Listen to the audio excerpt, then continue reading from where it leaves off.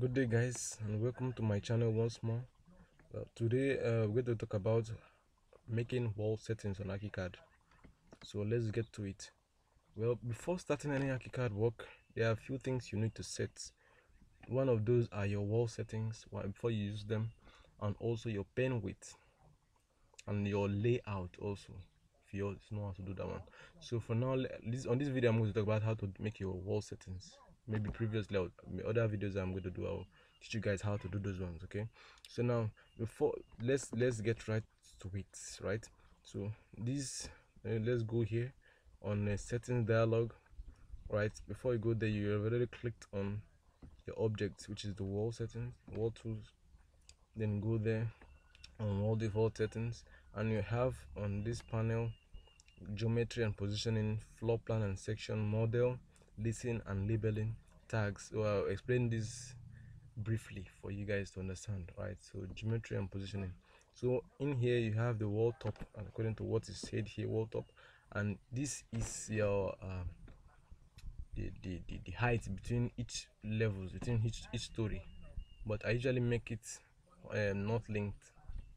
Okay, I usually make it not linked to make my work easy for me to understand. Not linked. Then here you have structure basic.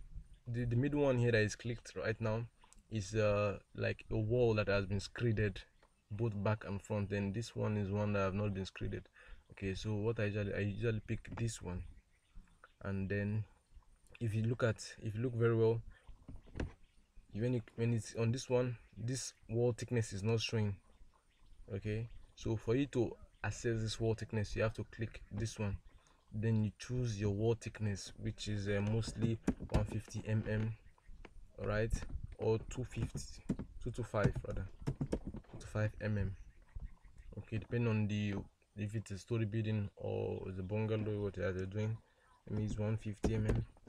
Okay, then here you can choose the structural the structural type of the wall you want to use. All right, so tile walls, anything you want to choose, but I usually make it airspace, make it blank. You see why I use that one, I'll tell you later.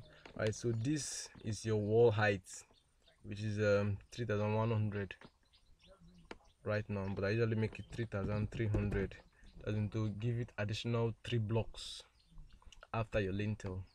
Then this is your for your DPC. Right, I usually make it 450 mm, depending on the location of the work you're working, what you're doing.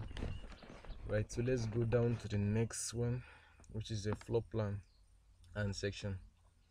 So here you have all relevant show on stories, all relevant stories. What you want to do is to click on home story only. What home story only means is for it to, this is ground floor, this is first floor, this is second floor. So on home story only, it's only on this level that you drill your work, the wall, that's where to show. But on all relevant stories, to show on every levels of this this work of this stories right here. So projected is usually projected, I usually make it outlines only. Then here is where you set your line type. Is it dotted lines, dash, or anything? Then this is your wall, your paint, no, your pen width rather. Sorry for that.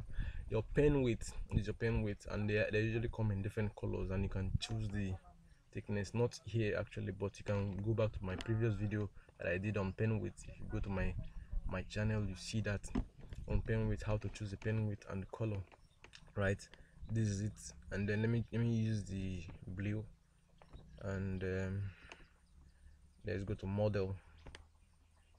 On model, what model does is for you to choose your color for the surface.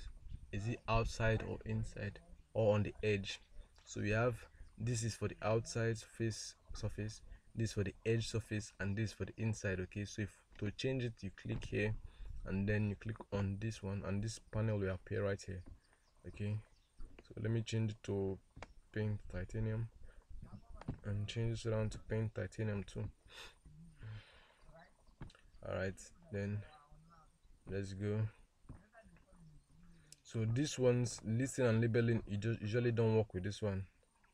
There's no more setting that has to do with your 3D.